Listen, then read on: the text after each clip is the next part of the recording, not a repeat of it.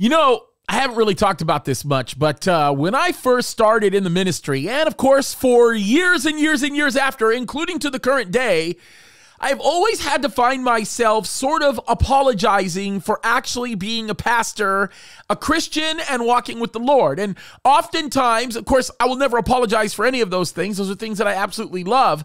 But oftentimes, the reason why I found myself having to sort of sit back and backpedal a little bit and explain to people what Christianity really is because there's so much really bad teaching out there, so many wrong impressions of God, that the reality of it is people really don't understand truly who God is. And it's amazing because you've got people who are on TV that say, give me your money and I'll send you some water and a prayer cloth. Or, you know what, if you really love God, then you would listen to my Bible studies this amount of time. Or if you were a Christian, you'd go to church this much. And quite frankly, all of that stuff is completely crazy. The Bible tells us real things about real people, and the stories oftentimes don't fall under what we always have called traditional. Like, for example, how many times have you had a pastor actually say, the Bible says, Lord, where two or more are gathered, you are there in the midst. Okay, wrong.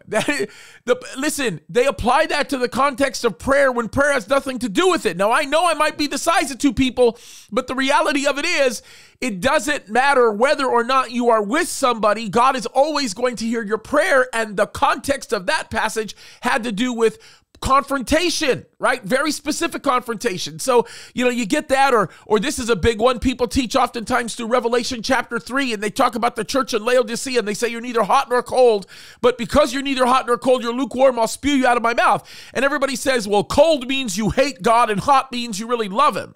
Huh? Where'd you get that from? God would never wish that you hate him, right? Cold and hot are both very refreshing extremes. They're both good things. I kind of have a really hot personality. If you listen to Dale, it's kind of cold, if you know what I mean. Meaning, Chuck Smith was another cold personality, right? Not cold like I hate you, kind of cold. I'm talking about cold meaning mild-mannered, oftentimes very quiet, soft-spoken. I'm like, I'm a little bit that way. People just oftentimes misinterpret the passages. They look at scripture incorrectly. And perhaps one of the greatest mistakes that's oftentimes made in looking at the Bible is who Jesus really was. People looked at Jesus as somebody who sort of floated on the clouds and only hung out with people that were absolutely perfect, when in reality, Jesus was oftentimes accused of hanging out with wine bibbers and tax collectors and all kinds of people that were really bad people in society. And the reality of it is, Jesus oftentimes went out of his way to go to the worst people in society to minister to them. And we are going to look at one such very important passage in Matthew chapter 9 today. So for those of you that are just watching this just because you watch the daily blogs, I would connect to the video link that we have here at the end of this video because it's going to be great. First, second, third service, we'll be talking about that. And then, of course, tonight, as usual, we'll continue to get into our walk through the minor prophets.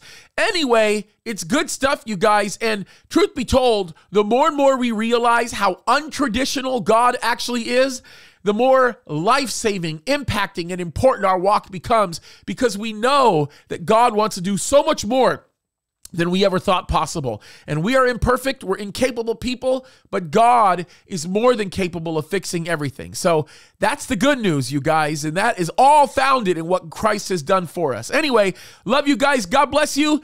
Keep looking to the Lord and understand, God may not be who you think he is. Bye-bye.